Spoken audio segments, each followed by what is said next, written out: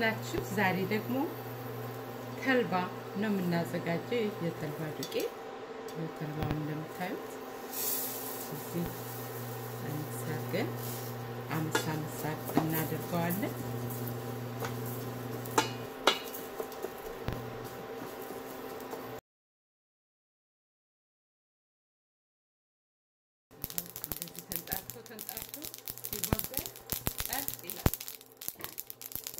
የሀገራችን ተረት እንግዲህ ተልባ ቢንጫጫ ባንድ ሙቀጫ ሲባል ትዝ ይላችኋል አይደል? አሁን እንደዚህ በቃ ተንጫጭቶ ከሳቱ ሲወጣ ጸጥ ነው የሚለው።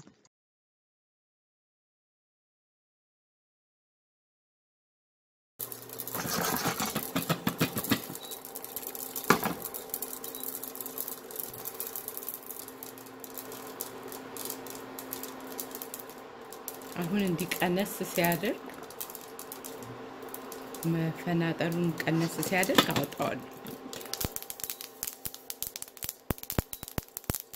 ወዛማ ነው የሚመስለው እንደዚህ አወጣና ለ2-3 ደቂቃ ቀዝቀዝ አድርገዋለሁ። አሁን ቀዝቅዞልናል። በዚህ ላይ ጨው ጨምራለሁ። ከዛ እፈጫዋለሁ። እንደዚህ አርጌ ፈጫዋለሁ።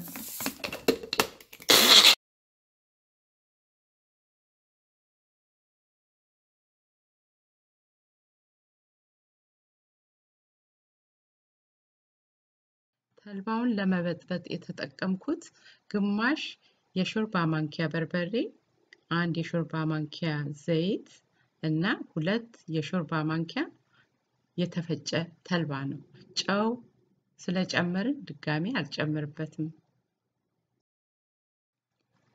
ግማሽ የብርጭቆ ውሃ ሙቅ ያልሆነ እጨምራለሁ።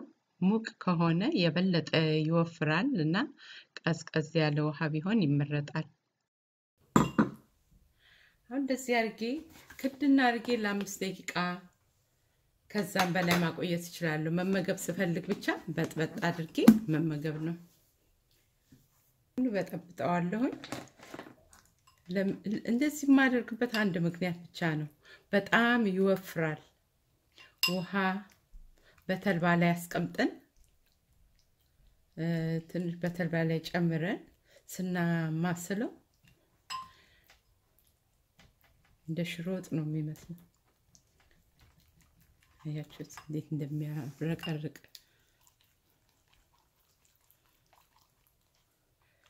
ጨውን እንደ ምርጫችን አድርገን ጨምረን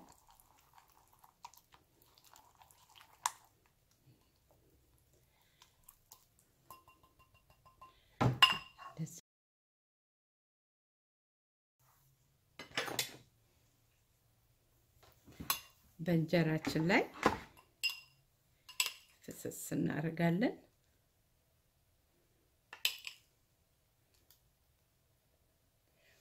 በላይ ላይ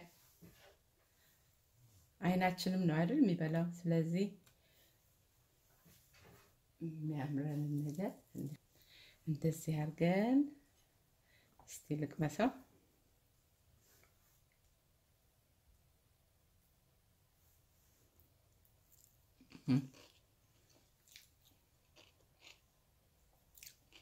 ይሄን ሞክራችሁ አስተያየታችሁን መስማት ፈልጋለሁ። በጣም ነው የሚጣፍጠው እና መጣፈጥ ብቻ አይደለም፣ ለሆድ ድርቀት ለተለያየ ነገር ተልባ በጣም ግሩም ምግብ ነው። ሆዳችሁን ያለሰልሳል። ድርቀት የሚባል የለም። ይያረጋችሁ ወጥም አያስፈልገው።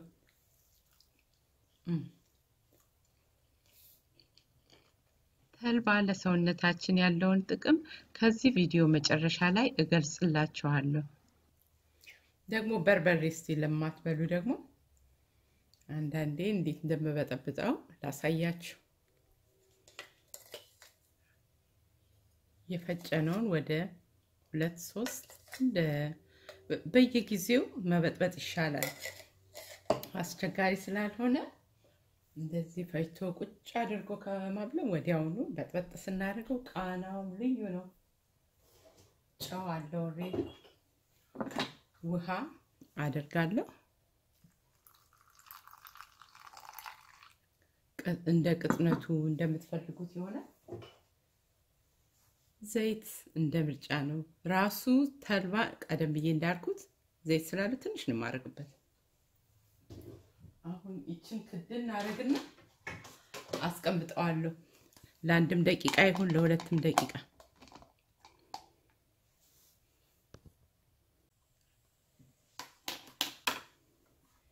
ይሄው ትንሽ ነው ያረኩት ግን እንዴት እንደወፈረው ይዩት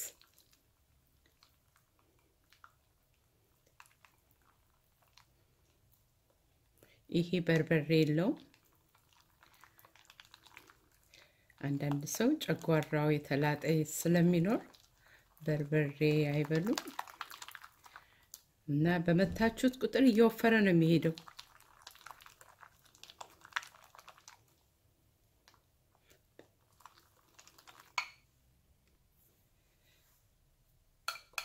እንደዚህ ወፍሮልናል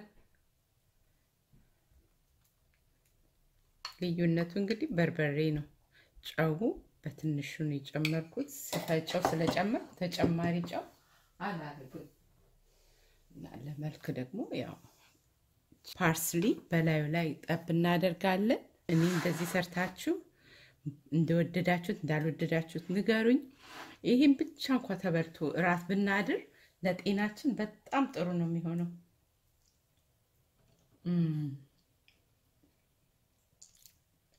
በጣም ልዩ ነው እንዲጣፋጭ ለማድረግ ታዲያ አቆላሉ መጠንቀቅ ያስፈልጋል እንዳያርብን ከሰራን በኋላ በጥብጠን ለአንድ ደቂቃ ለሁለት ደቂቃ ቁጭ እናድርገው ውሃ ጨምረን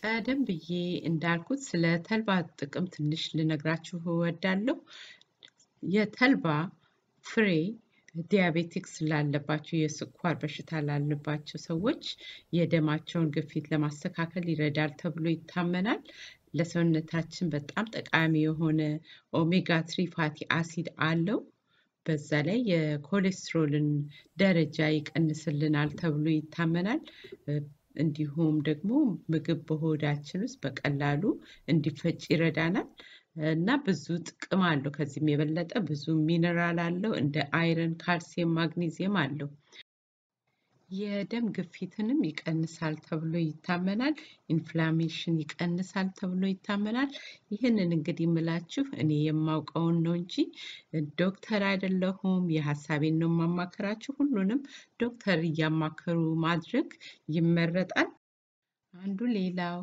እኔ ማውቀውና ላካፍላችሁ የምፈልገው እርጉዞች ከ3 ወር በኋላ ተልባ መብላትን እንዲቀንሱ የሚል ትምህርት አለ እንግዲህ በዚህ ትንሽ ትምህርት እንዳገኘን ተስፋ አደርጋለሁኝ ሁላችሁንም እወዳችኋለሁ ለስጋችን ይህን የመሰለ ምግብ አዘጋጅቻለሁ ለነፍሳችን ምግብ ደግሞ የፈጣሪያችንን ቃል መመገብ አንርሳ ኢየሱስ ያድናል በሚቀጥለው ቪዲዮ እስከምንገናኝ ድረስ መልካም የሰላም የጤና ቀን ለሁላችሁ ይሁንላችሁ